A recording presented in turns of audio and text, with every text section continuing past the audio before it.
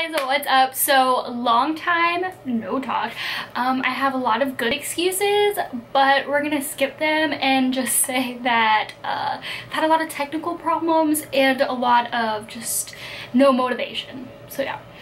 So today I'm going to be doing the same video that I have done every semester, and today I'm going to be talking about the classes that I'm taking this semester. Luckily and sort of conveniently, I'm talking about my classes after a good 3 or 4 weeks of them haven't started. That made no sense, but you know what I mean. So I can sort of give you like a little bit about what each class is going to entail. So yeah, without further ado, let's just get started. For those of you that don't know, and I typically say this in every one of these videos, I was in nursing school and then I switched to pre-med, so I've had to make up for a lot of my classes, and I've also switched from a public school to a private school, and unfortunately they don't take a lot of the same classes, so I've had to redo a lot of those classes. Anyways, so let's start with the first class. The first class that I'm taking is organic chemistry. So I've technically already taken organic chemistry, but the thing is, at Georgia State where I first took it, the first half was biochemistry and then the second half was organic chemistry, so it wasn't a full year, and my school requires a full year, so I am taking that, and I also have a lab. Really excited for this class because when I took it at Georgia State, I loved it.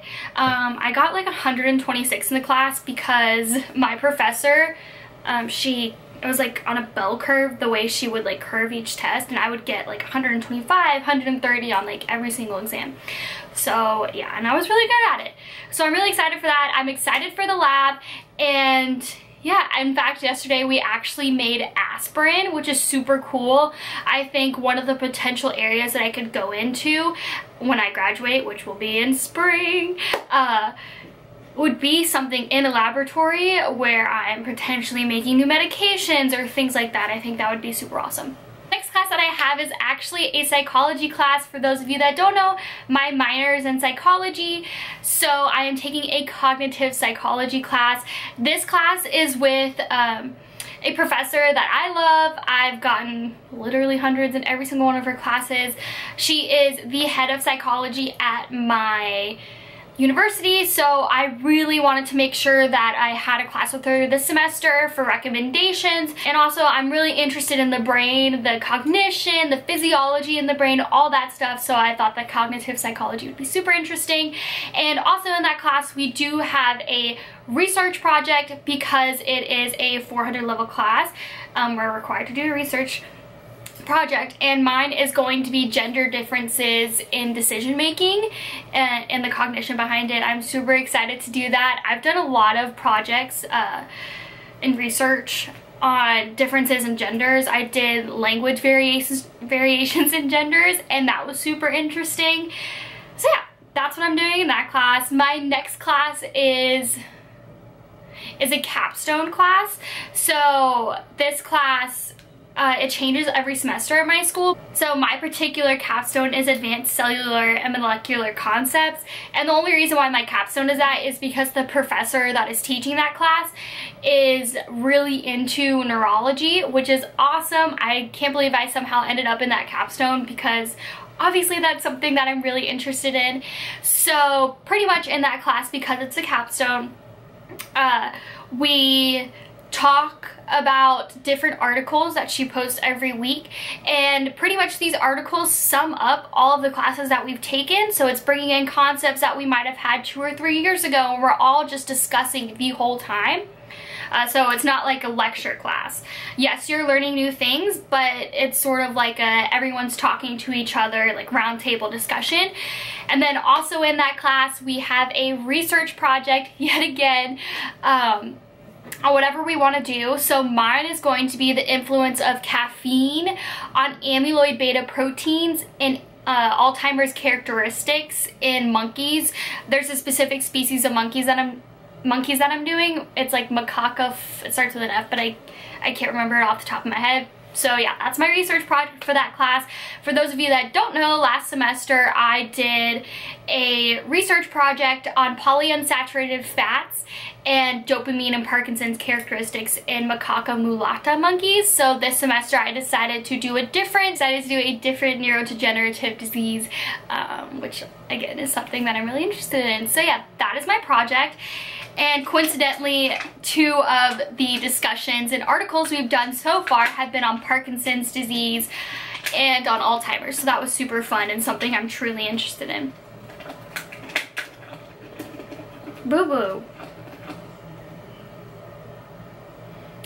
And then also, quick note, I forgot about this. We also have a lab in our capstone class, and we're working with Daphnia. I've worked with Daphnia before, and I actually saw yet again effects of caffeine on the Daphnia. I just gave them powdered forms of caffeine for food, and that was super cool. But this semester we're taking toxins, and we're going to see how they affect our Daphnia. I haven't chosen my topic with my group yet, or my toxin with my group yet, so stay tuned for that. And then lastly, I have 2 online classes. One of them is a QCP class, and it's pretty much just like a roundabout way of ending your college career. It's nothing too exciting. You're pretty much just saying, you're pretty much just discussing, you know, current issues, current events, what you're gonna do when you graduate, how you're planning on going about putting everything together as you're graduating, budgeting, things like that. So it's a alright class, but it's nothing with science or anything like that, so I'm just sort of like, whatever. And then lastly, I am taking a forensic psychology class, and I'm truly really, sorry, my dog keeps trying to open this door. It's something that I'm actually really interested in. Once again, it's all about you know, the legal system. We've been talking about certain instances like the Virginia shooter, and then there was one with a brother who asked his brother to kill him, and then like the morality behind that and the legality in that. So I don't know, I find those topics really interesting. I'm also doing a serial killer project in that class, and I chose Ted Bundy, so I'm going to be focusing on what made him do the things he did, perhaps the way he grew up, and yeah, so I'm really excited for that. So yeah, I hope you got a good gist of my classes. This is my second to last semester. I will be graduating in the spring, and I'm really excited. So yeah, thank you guys so much for watching, and until next time, bye!